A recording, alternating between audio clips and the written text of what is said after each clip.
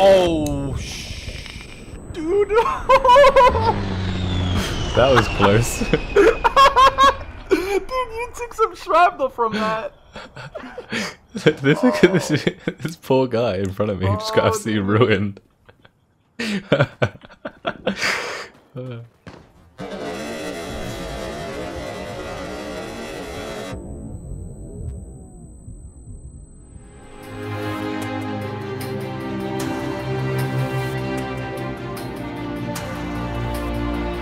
Hello guys, and welcome to a new video today by me, Vulcan. Today I have for you something a little bit different. This is Insurgency Sandstorm. It's a game that is based in the Middle East and basically puts the security forces against the insurgent forces in a Middle Eastern setting. It's actually a really cool game, and in most of these clips, in all of these clips, I'm actually playing with Sherman, who was the person who originally introduced me to the game, and I did receive a key for free from the developers, so that was also helpful. This isn't a sponsored video, by the way. I just thought I'd put this together because I had some clips of me playing with Sherman, so just a little bonus video today with my thoughts and impressions of the game. So where to start? Well, it kind of makes sense to sort of mention the previous installment of Insurgency, which was actually quite a good game. I really enjoyed the gunplay, but I felt often that the maps were too small and quite confined. It led to a lot of spawn killing, and just in general, like, although the gunplay was good, the gameplay in general felt a bit awkward, and I never really got on with Insurgency very well. But Insurgency Sandstorm seems to improve on a lot of those sort of mechanics. It still has the fantastic gunplay. The models of the guns are spectacular. They look awesome. The whole attachment system is incredible with the silencers. You can see I've got a holographic on my gun here. And that's all my own choice. It's really, really cool. But yeah, the gunplay is fantastic still. But the great thing for Insurgency Sandstorm is they seem to have expanded on the maps. They've made the maps bigger, and it basically means you have a lot more tactical opportunity as you progress. You're not sent down the same three funnels, which was a real problem with the map design on the original Insurgency. This time around it feels like you're a bit more free. There is still some confined spaces which do force you up certain alleys, but it mainly comes down to terrain, like natural terrain, that they've added to the game rather than a sort of invisible wall kind of thing. So that's really cool. That's not to say that the original Insurgency used invisible walls, but it really felt like they put physical walls in places to keep the player in the map, and often spaces were very confined and looked as though they were built to be so, rather than a more open area as is displayed in Insurgency Sandstorm.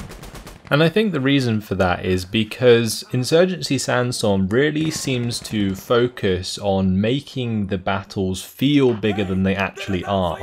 The whole idea of Insurgency is to have a lot of action in a confined space. It's all about close range engagements, really intense fighting. I think that's what the developers are trying to go for with Insurgency.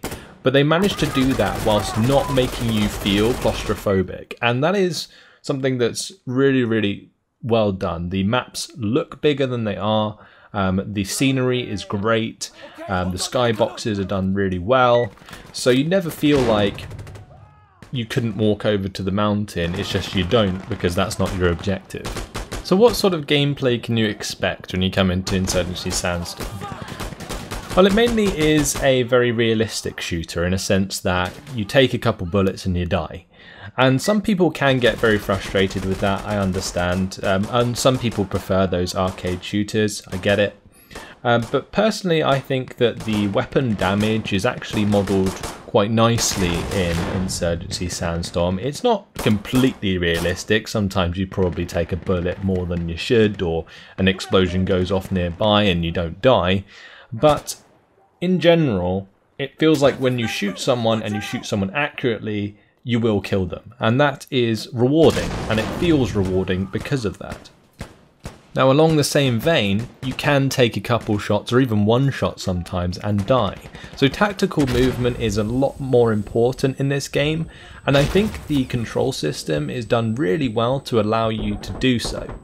It really felt like through some of these clips that I was creeping tactically towards my objective and taking out the insurgents as I go, or the security forces as I go.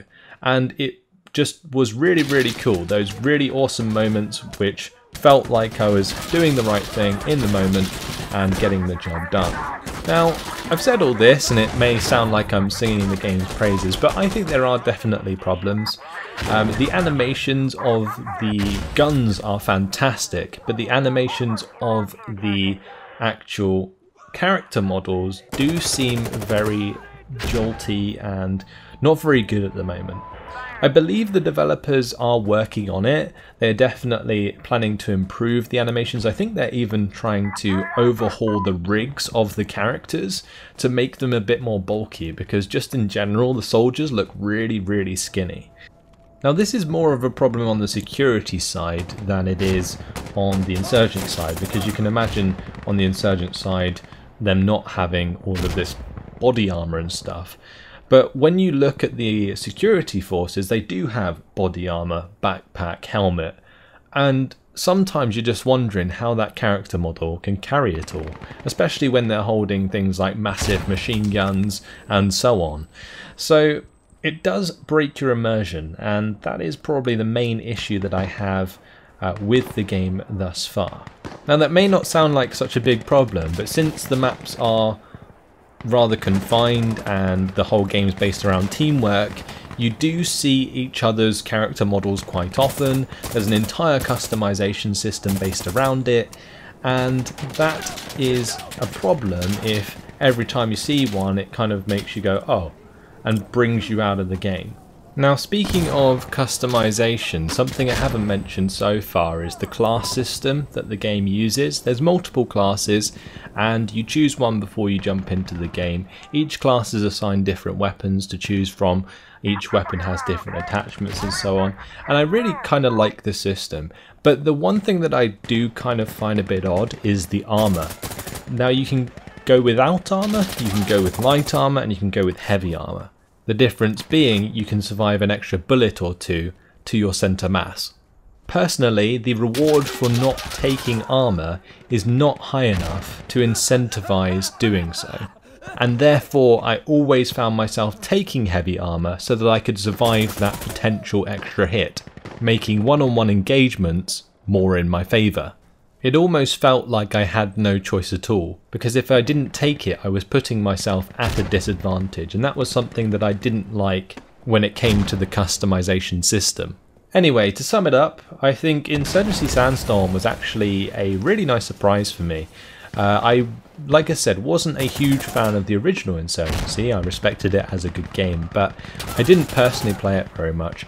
I think Insurgency Sandstorm I'd definitely play a little bit more. It's still a game that I think I'll play less commonly than others, but it provides a real sort of sense of tactical warfare that a lot of games struggle to get right. And the gunplay, like I said, is fantastic. Now I'll leave it up to you guys if you want to go check it out on Steam. Remember, it is still in the beta phase, and I really support the developers for listening to their community and making changes based upon that. But that's all from me. Hopefully you guys enjoyed the video. Thanks for watching, and I'll leave you with some live gameplay to finish us off. Thanks guys, enjoy. It's kind of hard to explain. Like on the Charlie 2, if you like hold the comma key, they're around Charlie 2 area as far as I'm aware. I saw your shutter in a kneecap. God damn, no chill. Holy shit. Run straight through that smoke grenade.